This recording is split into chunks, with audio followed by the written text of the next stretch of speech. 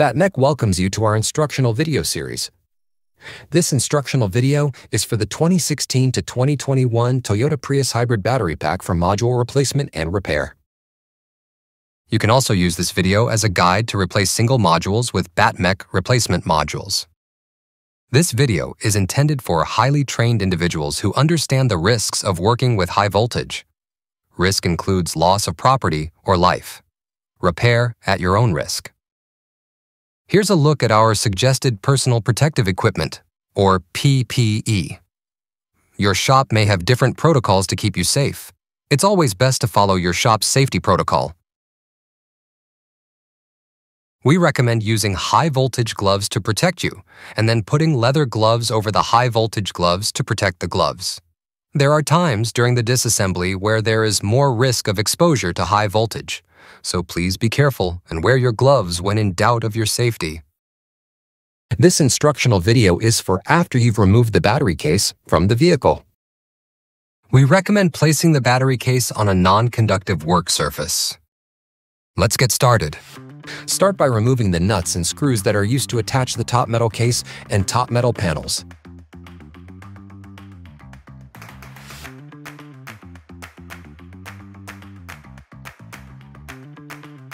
Now that the screws are removed, you can proceed by removing the metal panel and top of the metal case, exposing the battery modules and components.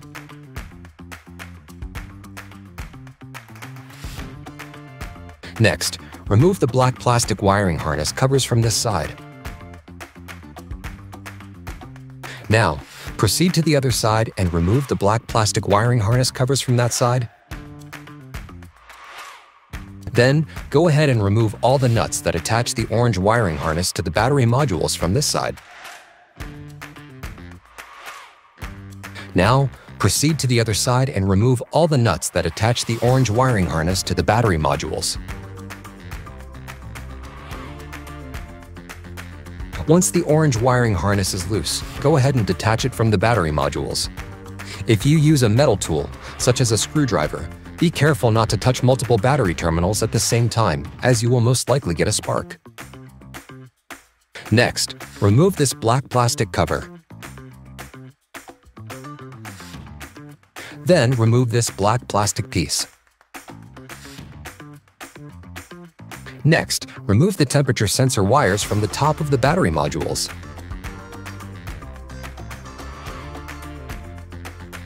Now you can unplug the temperature sensor wires from this end.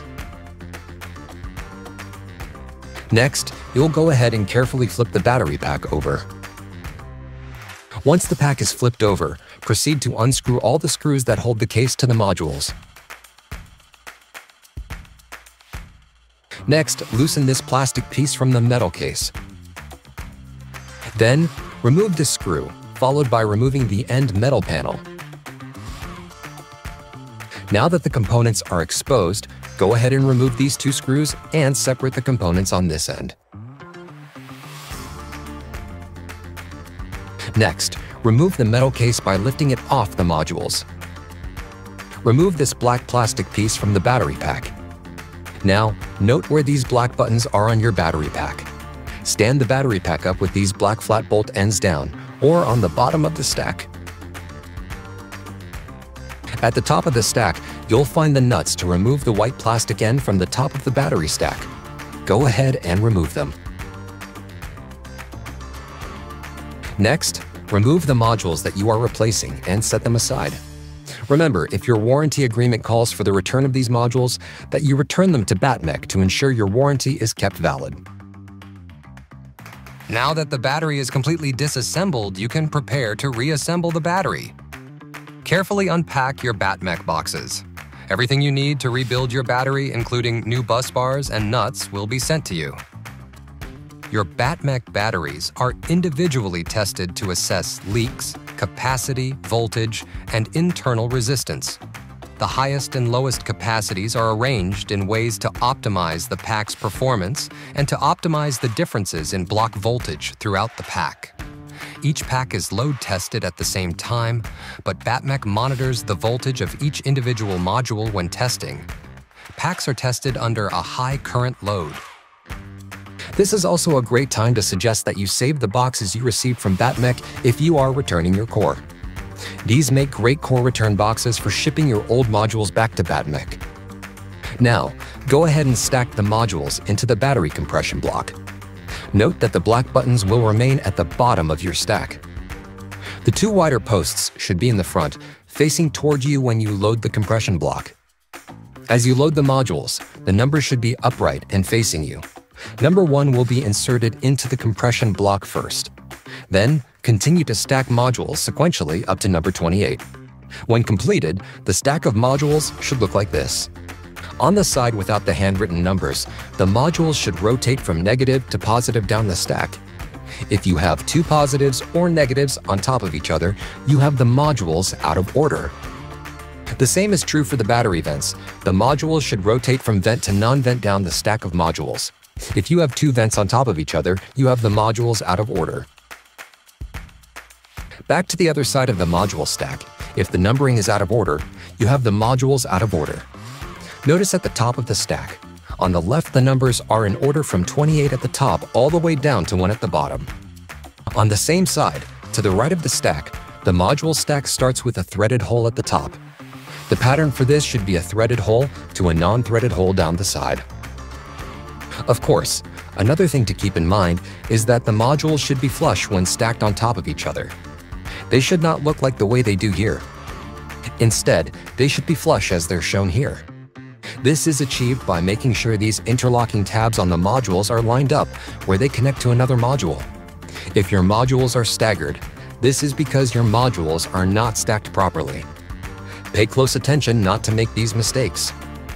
Now that the modules are stacked correctly and in the right order, you'll tighten down the bolts to the white plastic bookend, ensuring the modules stay snug in the compression block. Again, it's important that the modules are stacked correctly, as any error will cause your battery pack to fail immediately or soon thereafter. It will also void any warranty that may be available for your battery pack. Next, lay down the battery pack with the module threaded holes up. Then, reinsert this black plastic piece. Next, you can go ahead and put the metal case on top of the battery pack. Now that the metal case is on top of the battery pack, go ahead and use the BattMech supplied screws and attach the case to the modules, being careful not to over-tighten the screws. Next, you'll reattach the components to this end.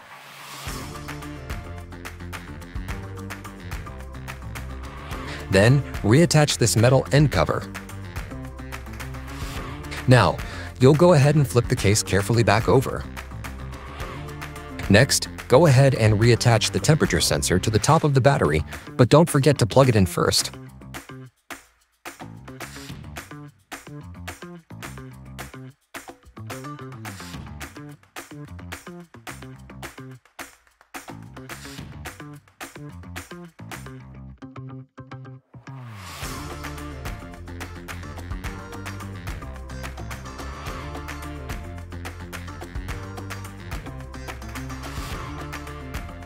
Now, attach these two black plastic end pieces to the battery pack.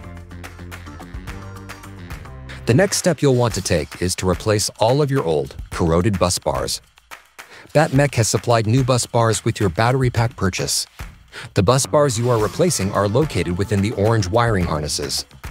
This step is critical to ensure that the battery will work at peak performance and to ensure the battery won't fail now or in the near future due to corrosion on the bus bars. Be sure to take extra precautions not to break a terminal when removing or replacing bus bars. If you happen to break a terminal, never fear. BattMech.com sells replacement wiring harnesses for this model battery. After you've finished replacing the old bus bars with the new bus bars supplied by BattMech, you'll do the same replacement on the opposite side of the battery. For the other side of the orange wiring harness, this little plastic nub will need to be removed to fit the standard bus bars. This nub is unique to this generation of Toyota battery. Once the nubs have been notched out, you can replace and attach the BattMech supplied bus bars to the other side of the battery pack. The rest of the reassembly of the battery pack will re-energize the battery. Your shop may have different protocols to keep you safe. It's always best to follow your shop's safety protocol. Before attaching the wire harness, be sure your torque settings on your torque wrench are set to about 55 inch-pounds. If you don't follow these torque settings, you are likely to damage the terminals on the modules and will void your warranty. Never use max drill settings and never use an impact wrench.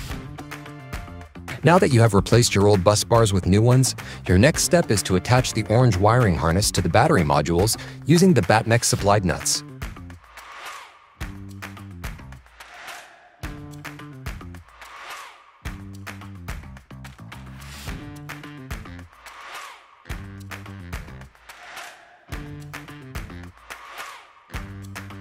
Now's a good time to take a photograph of each side of the battery.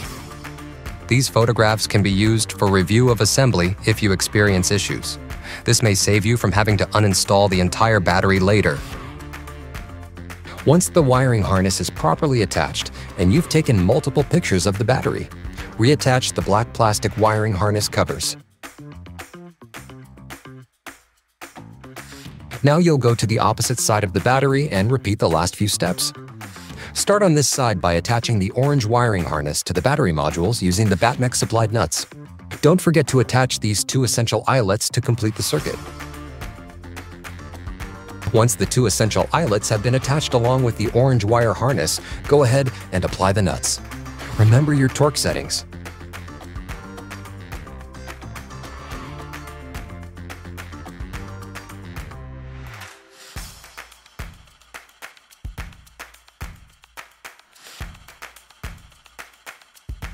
Now's a good time to take a photograph of each side of the battery. These photographs can be used for review of assembly if you experience issues.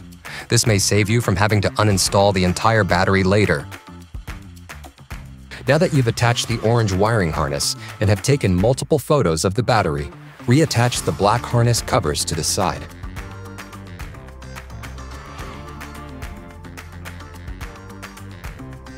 Finally, you'll put the metal case cover and metal side piece back on and attach them to the battery pack with the original nuts and bolts.